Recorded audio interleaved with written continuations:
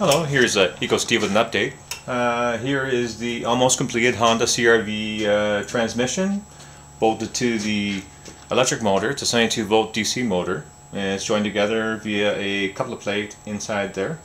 So I just finished hooking up together temporarily, and I've hooked up a 12 volt battery. It's a 12 volt battery, small one there here, and when I run it, it's not too bad. There's a small little bit of vibration.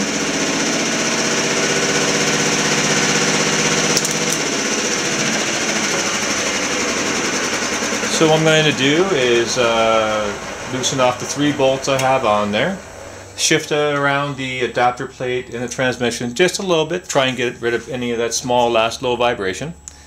And then once I'm happy that everything's lined up perfectly, I will put the rest of the bolts in with the spacers and get everything locked in and pinned all nice and tight. So if you want any more information on this conversion, which is a 1995 Honda CRV, I believe, or any other ones where we're doing a Harley-Davidson dragster as well as a snowmobile, also we're going to be doing a Jeep YJ.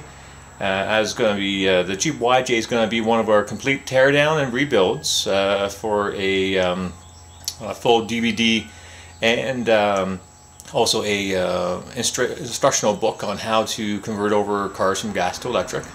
Okay, so there you go. If you want any more information, just type in Eco Steve, ECOSTEVE, into Google, or just type in www.ecosteve.ca for more information. Again, that's www.ecosteve.ca. Alright, thanks a lot. Bye-bye.